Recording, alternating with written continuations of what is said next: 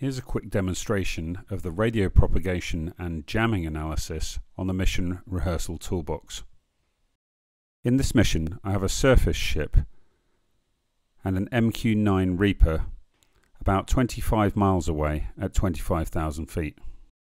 This analysis will work for any radio that uses the electromagnetic spectrum. For this quick demonstration, I'm going to show the propagation of a Link 16 radio and the effect of several ground-based jammers upon that propagation.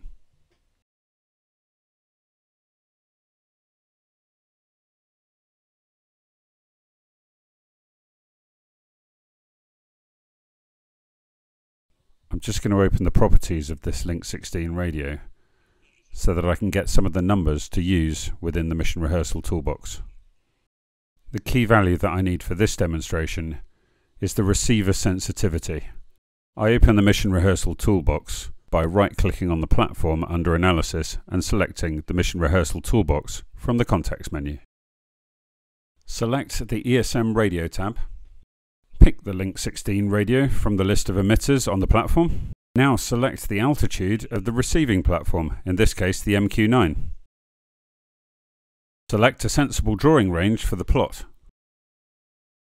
and enter that sensitivity value we found from the radio properties earlier. Now we draw the radio propagation, firstly without any jamming. I'm now entering power on each of the jammers stationed around the island. Switching each of those jammers on immediately shows the effect on the propagation.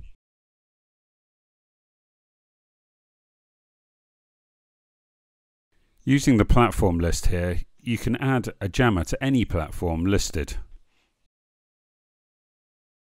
Just enter the jammer power and optionally the antenna height for the jammer in the list, and then switch it on.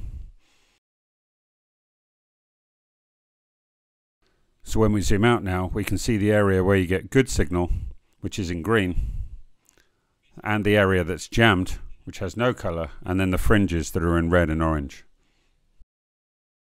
Here's a few more examples using different parameters on the different jammers, such as antenna height and minimum jammer to signal ratio.